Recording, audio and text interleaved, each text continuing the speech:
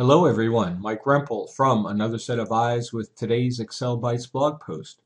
Today we're going to take a look at pivot tables and adding a calculated field, an additional column to our pivot table where we'll perform a calculation other than the normal ones that are built into the pivot table. So let's take a look, and here we go. Here I have my data range with salespeople and their countries, regions, etc., along with units and dollars. So I'm going to create a pivot table, and to do so I'm going to click anywhere in my data range, and it's set up properly where I have unique headers and there's no empty rows or columns. So I'm going to go up to the Insert tab, select Pivot Table, and my Create Pivot Table dialog box pops up. I am going to put it on a new worksheet, so I'll just say OK. And here we have the basic outline of our pivot table. So I'm just going to take salesperson, put it into the rows, and I'm going to take dollars into the values and units into the values. And I'm just going to throw in dollars one more time because I'm going to add one additional function here. And then I can close the pivot table field list. So I have sum of dollars, units, and a second sum of dollars that I'm going to convert to something else in a minute. But let's do some formatting here. So I'll click into this column, go to Field Settings, Number Format, and I'm going to change it to number with 0 decimal places and a comma for the thousand separators and say OK. And I'll do the same for my units. Number format, choose number, 0 decimal places, click that and say OK and OK. So now I'm going to put a ranking in here too so I can see which salesperson ranks the highest down to the lowest of our 11 salespeople.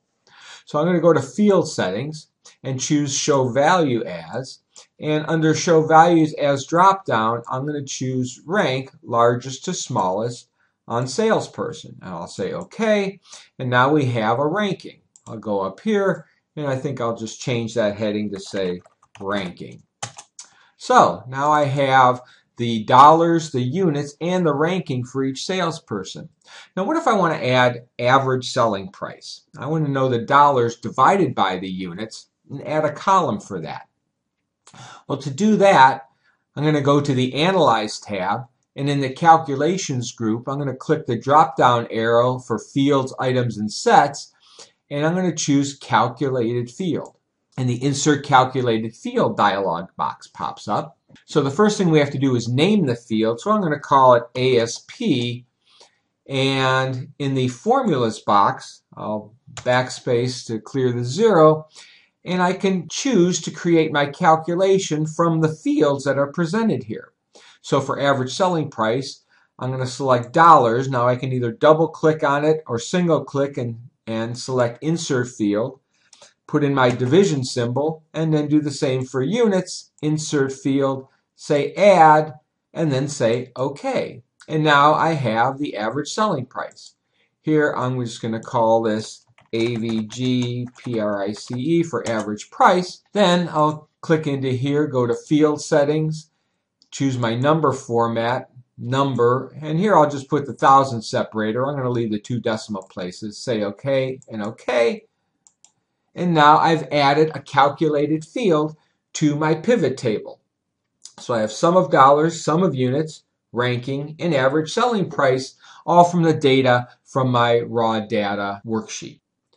And notice now, if we open up the field list, we've added that calculated field. It is now an additional item in our list of items that we can choose to drag to the various areas of our pivot table. So since we've added that field, it is now available to us to use elsewhere in our pivot table. And there you have it, how to insert a calculated field into your pivot table.